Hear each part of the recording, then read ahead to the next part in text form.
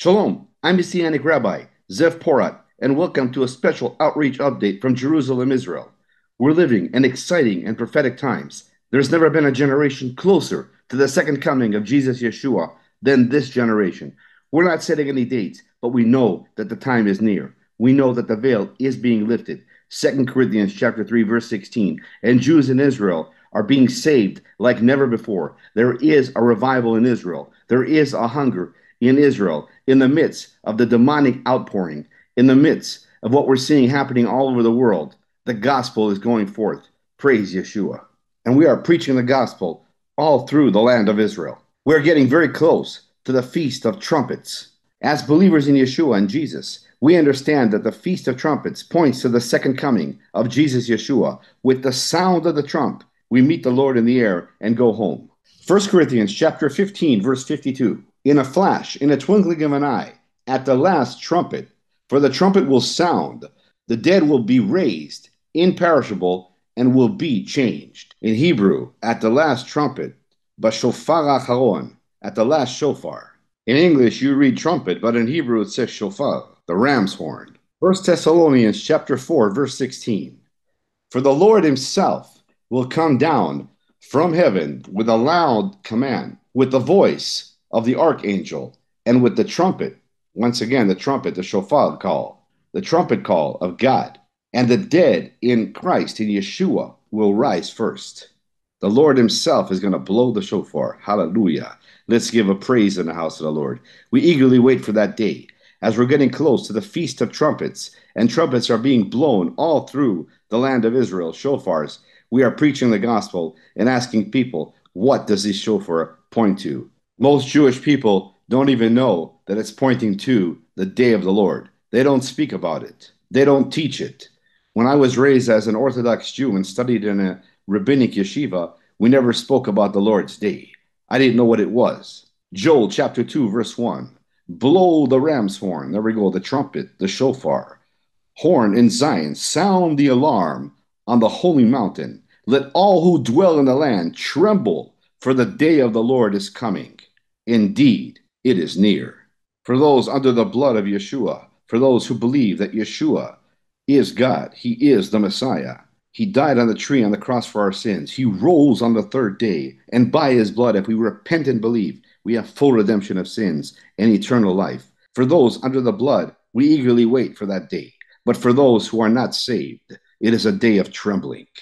That's why it's so important that the gospel goes forth. We were led to go down to the Kotel area, the Western Wall, the Wailing Wall, in Jerusalem, to preach the gospel, to preach the message of the shofar, the message of the trumpet, the true Feast of Trumpets. Not the feast according to religion, but the feast according to the truth.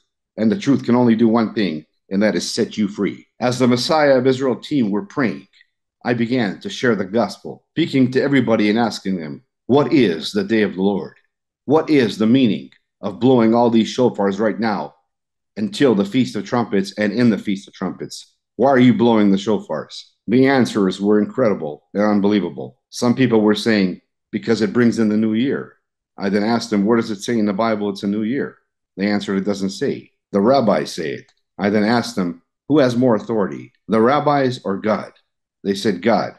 Then you've answered yourself. It's not in the word of God, and therefore it's discredited. This caught the attention of one Orthodox Jew. He came over to me and asked me, what do you mean? This was a divine appointment. He just approached me and asked. I asked him what his name was. He said, Jonathan. I introduced myself. I then told Jonathan, let's walk over to the Kotel area together and discuss this.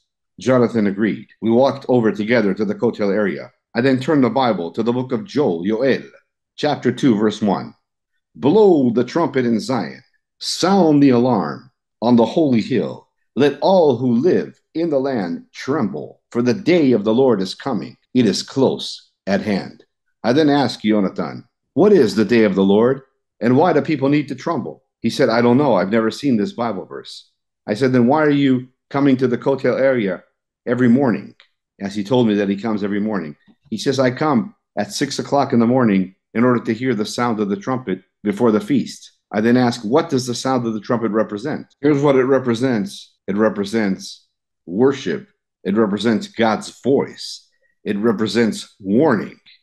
All through the Bible, God used the trumpet, the shofar, as a warning. And he's using it right now in his feast to warn the people. Jonathan looked at me and he was puzzled. What do you mean he uses it to warn his people? What do we need to be warned about? I asked him, do you see what's happening in the world? He said, yes. Do you think the world is normal? He said, no. I asked him, do you know why? He said, no. I said, because the time is coming of the end. We don't set any dates, but the time is near. And God is warning us that he's coming back with the sound of a shofar. And those that are ready will go home with him. Those that are not ready will go to a different place. God wants to bless you, but he wants you to hear the real sound of the shofar. Jonathan was getting nervous. He said, I don't want to go to a different place. I want to go to the presence of God. But then he asked me a question. He said, but the rabbis teach that all Jews go to heaven. I said, can you show me a Bible verse where it says that everybody goes to heaven? He said, it's not in the Bible, it's in the Talmud. And then I asked him, are we perfect? He said, no. Are we sinful? He said, yes. So what takes away the wages of sin? He said, we're taught that prayer and tzedakah, giving. I then asked Jonathan, are we perfect? He said, no. I said, who's perfect? He said, God. God made a way for us to become righteous through him. All of us have fallen short of the glory, but through him we become righteous. And the Feast of Trumpets, Yom HaTorah in Hebrew, day of blowing, Yom HaTorah, points to his second coming. Jonathan looked at me and said, what do you mean second coming? It was time for the full gospel. I then turned the Bible to Isaiah 53, Micah 5:2, Jeremiah 23, and said, this was fulfilled already by the Messiah who came, who died on the tree on the cross for our sins. He rose on the third day, and by his blood, if you repent and believe, you have full redemption of sins. You become righteous through him, because all of us have fallen short of the glory, but through him we become righteous. And then when you hear that sound of the trumpet, to you, it's not going to be a day of trembling. To you, it's going to be a day of rejoicing. Jonathan was getting nervous. Jonathan asked again, you said that he came. Who came? Once again, it was time for the full gospel. Yeshua, who died on the tree on the cross for your sins, he rose on the third day. And by his blood, if you repent and believe, you have full redemption of sins and eternal life. He said, where does the Bible say that his name is Yeshua? Everywhere, I said. I turned the Bible to Psalm 62, verse 1, and read together with Jonathan in Hebrew. Truly, my soul finds rest in God. My salvation comes from him. And in Hebrew, when we read salvation, it says Yeshua. Truly, my soul finds rest in God. My Yeshua comes from him. And he's coming fast, and he's going to blow the trumpet. He's going to blow the shofar. And all those that call on his name, Yeshua, shall be saved. That is the true feast of trumpets. You don't need to hear 100 shofars blowing with no reason. You need to hear the true shofar. And the truth can only do one thing, and that is set you free. The fact that we met here today is not a coincidence. The word coincidence is not in the word of God. This is a divine appointment. The fact that you come here every day to hear the shofars is not a coincidence, because God is calling you to hear the one and true shofar that is going to blow. We're going to meet the Lord in the air, and we're going to go home. And until that time, it's a warning to those who don't repent and who don't turn to him. God loves you so much, he doesn't want you or anybody to perish. Jonathan then asked, but this doesn't sound like a Jewish message. I then asked Jonathan, did we not read from the Jewish scriptures? He said, yes. Then there's no more Jewish message than this. Is the word Yeshua in the Jewish Bible? He said, yes. Yeshua, salvation, is for all who repent and believe, for all the nations. Jonathan was puzzled and asked, where does it say for all the nations? There are many Bible verses that show that it's for all nations. I'll show you one, but I want to ask you a question before. He said, what? God's joy is to be in his presence? He said, yes. So when the trumpet blows, when the shofar blows, and we go to be in his presence, that's eternal joy. Would you agree? He said, yes. I said, let's turn our Bible to the book of Tehillim, Psalms 117, verses 1 and 2, and read. Praise the Lord, all you nations. You see, it doesn't say only the Jewish people. It says all nations. God came for all nations. Praise the Lord, all who believe and repent and turn to him as the Messiah, as King of kings and Lord of lords, as God. Praise the Lord, all you nations. Extol him, all you peoples. For great is his love toward us, and the faithfulness of the Lord endures forever. Praise the Lord. You see, it says forever, because those who hear the true sound of the shofar are going to be in God's presence forever. Praise the Lord, all you nations. Jonathan said, I can't deny these Bible verses, but I'm scared and it's confusing me. The rabbis teach us that the Feast of Trumpets, Yom HaTorah, they teach us that that's the New Year. I say, God is the only one who's going to decide what the New Year is. It has nothing to do with the New Year, but it makes us all new because you're born again if you hear the sound of the trumpet, the sound of the shofar, the true sound, which is God's voice, God's salvation, Yeshua. According to the Bible, the first month of the year on the biblical calendar starts in the season of Passover, just a few days before Passover. Exodus chapter 12, verse 2. This month is to be, for you, the first month of the year. This is not the Feast of Trumpets. God's word never changes. It doesn't matter what I say.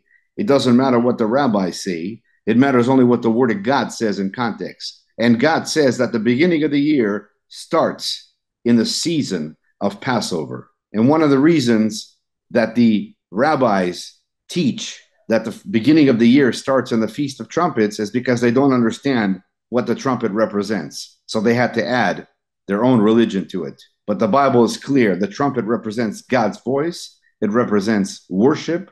It represents a time of God's coming. And it's a warning to the people to repent. Jonathan began to say, I don't want to lose the presence of God, but I'm scared. Can we meet? Praise Yeshua. We'll be meeting Jonathan for follow-ups. We continue to pray for his salvation. We pray that he'll have visitations, that he'll have dreams, that he'll come to know that Yeshua, Jesus, is the Messiah. We're seeing a great awakening here in Israel, as many are opened to hear the gospel. Let's continue to stand together as the one new man, Ephesians 2:15. Work the harvest together, bring the gospel back to Jerusalem, and go home. And for Zion's sake, we will not keep silent. Isaiah 62, verse 1. For Zion's sake, I will not keep silent. For Jerusalem's sake, I will not remain quiet, till her vindication shines out like the dawn, her salvation like a blazing torch. And we know that the word for salvation in Hebrew is Yeshua, Jesus. Her Yeshua like a blazing torch. And he's coming back with that blazing torch, the fire in his eyes, the Lion of the tribe of Judah, to take back everything that the enemy has stolen. And until that time, we will continue to preach the gospel no matter what. We will continue to preach the true shofar, the true trumpet, Yeshua HaMashiach. Until next time, I'm Messianic Rabbi Zev Porat, sending you blessings from Israel in the mighty name of the King of Kings and Lord of Lords, Al Yehuda, the Lion of the tribe of Judah, the true shofar, the true trumpet, Jesus Yeshua. Amen. Every knee shall bow and every tongue will confess that Yeshua, Jesus, is God. Hallelujah. Amen. And together we will unmask the Chaldean spirit. Straight from the land of Israel and right out of the heart of Messianic Rabbi Zev Porat comes Zev's brand new book, Unmasking the Chaldean Spirit. The subtitle reads, A Messianic Rabbi's Stunning Supernatural Journey to Zion and the Life-Changing Treasures He Uncovered Along the Way. It's being described by readers as explosive, deeply moving, an unbelievable journey, a world of perspective and insight. Dr. Tom Horn, CEO of Skywatch TV and an acclaimed best-selling author, says, Zev truly pulls back the mask on the predominant spiritual battle of the last days, and he does it by metaphorically taking you by the hand and placing you right in the middle of the Holy Land. His work is scholarly, thought-provoking, and tantalizing. My name is Carl Gallups. I was blessed to write the foreword to Zev's book. I've read every single page of it, and I assure you it's riveting and eye-opening. Let me warn you, though, don't pick it up thinking you'll read just a handful of pages, then put it down. That'll probably be next to impossible for you to do. Unmasking the Chaldean Spirit, available at fine bookstores everywhere and at the major online bookstores as well. Get your copy now.